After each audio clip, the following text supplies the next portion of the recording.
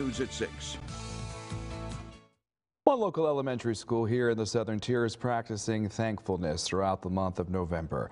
Our 18 News reporter Sharifta King has more. All Saints Academy third grade staff have put together a community service initiative to support the Thanksgiving holiday while teaching their students the value of thankfulness. The lesson of giving and generosity is what I'm hoping children can get out of this. And it's not just about getting, it's also about giving.